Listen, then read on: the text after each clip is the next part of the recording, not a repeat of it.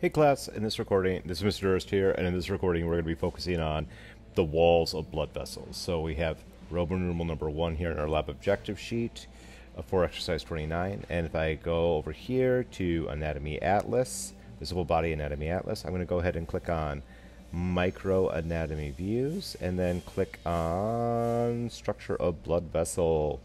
So here we have a generic artery and a generic vein, and as we're looking at these, we want you to be able to recognize them both from a histology perspective. So you can see there's some asterisks here, meaning you need to know the histology of them if there's an asterisk.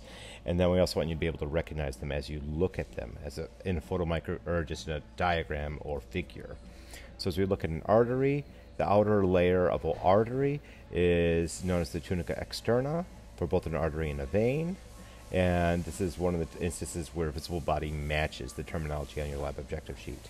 Another name for that is tunica adventitia, or just the adventitious sometimes, but we're going to stick with the tunic nomenclature, the tunic scheme. Tunic is a root word that means cloak, or for something to wrap around you, or cloak or jacket. So the tunica externa is the layer that wraps around the external or outer edge.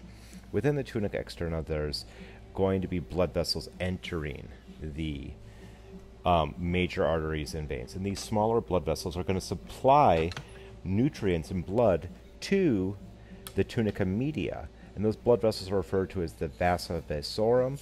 If you look in your lab manual at figure 29.1, that'll show the vasa vasorum. We're going to move ahead to the tunica media. The tunica media is the smooth muscle. So if we look at the vein, the smooth muscle of a vein is really thin, and the smooth muscle of an artery is much thicker for that tunica media. And if we were to look at some of our histology, that's loading right now. Just looking at the wall of a muscular artery, we can see, hey, look at all those smooth muscle fibers right there where I'm wiggling my mouse. If we look at a vein, veins have much less muscle tissue within them.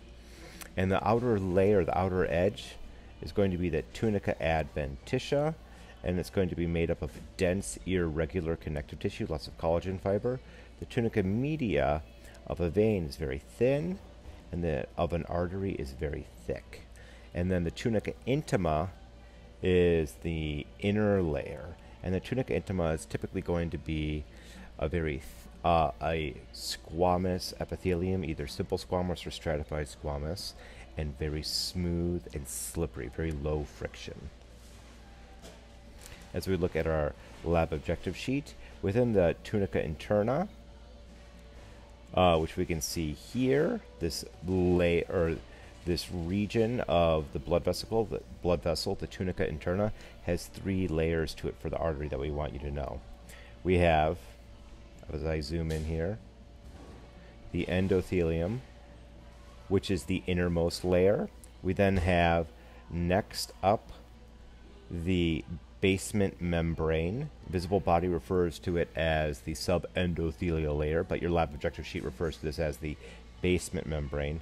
And then next we have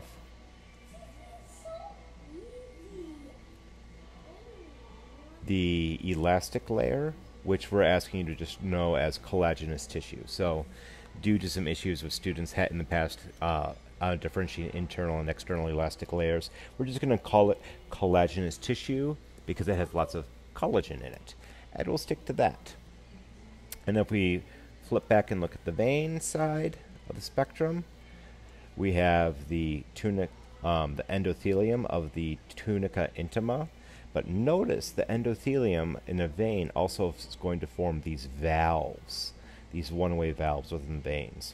Also, a key difference between the tunica intima of a vein and artery is the collagenous tissue. That elastic layer, collagenous tissue, is going to be present in an artery, but it is not present in the vein. So that is everything that you need to know for our generic blood vessel walls. If you have any questions or comments, class, please feel free to post them in the class discussion board or shoot me an email. And as always, happy studies.